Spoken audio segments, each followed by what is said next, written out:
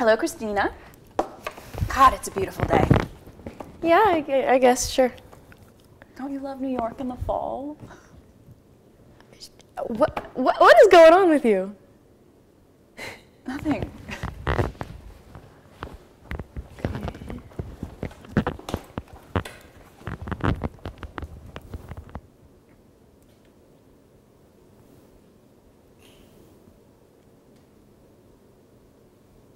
You're in love. In love? No. Well, yes, yeah. I'm in love with Frank. I practically live with Frank. Can you get our Christmas mailers out this week? Yes, by Monday, I promise. I have a paper due on Friday. Are you gonna tell me what's going on? I'm just gonna stand here until you tell me.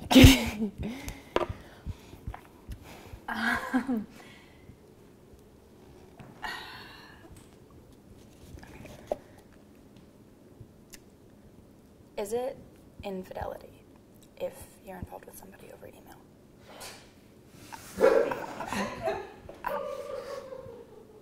Have you had sex? Oh my God, of course not. I don't even know him. I mean cyber sex. No. Well, hey, don't do it. The minute you do, they lose all respect for you. It's not even like that, okay? I don't even know him. On top of that, I'm practically thinking of stopping because it's getting out of hand. Confusing. How did you meet him?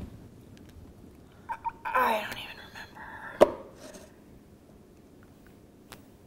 The day I turned 30, I wandered into the over 30 chat room just for like a joke, sort of, and he was there, and we started chatting. About what? Like books, music, how much we both love New York. Harmless, meaningless stuff. Bouquets of sharpened pencils. Excuse me? No, just forget it. It's really nothing. We don't even talk about any personal stuff. We made a rule about that, so I don't even know his name or what he does or exactly where he lives.